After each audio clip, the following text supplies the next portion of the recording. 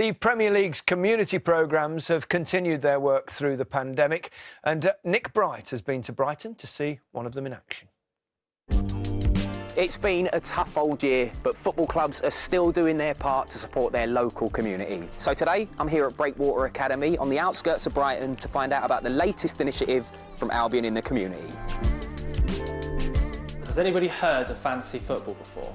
We do a lot of work with schools throughout Sussex, and specifically in Breakwater, we come in a couple of times a week. So what we're doing this morning is we are going to make our own fantasy team. Has anybody ever used or had a budget before? So we've got the on-side programme, which involves Tom, who comes in and does work around your core subjects, so numeracy, literacy. We've spent 7. How much are we going to have left? If it was 43. Brilliant. It's super cool having that amazing Premier League football team just up the road, and they come to us. You know, that makes a massive difference. I think he is predicted to be our best goalkeeper, and we can afford it.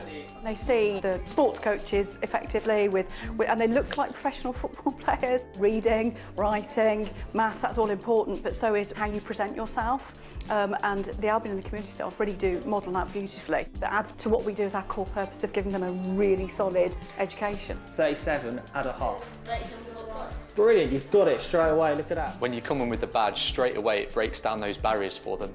The players are really involved, our men's and women's team and the scholars as well. They're going to be speaking to Adam and Lana in a little bit, which is brilliant. A few of them had them in their team as well. Hello, you right? Yeah. What have you been up to? We've been learning about fantasy football and a budget of money. We've seen here today some of the laptops that have been handed out because of the wages that you guys have donated. It's the least we can do. There's so many families, so many children that are finding it very tough at the moment. It's so important that if you can go out your way to help people, that's what we all should do. Your position is attacking midfielder. Yeah. How come you had 0 goals? Hey, enough of that. What was your favourite goal you ever scored? Probably one of my goals for England, but my next favourite will be my first for Brighton when eventually I score.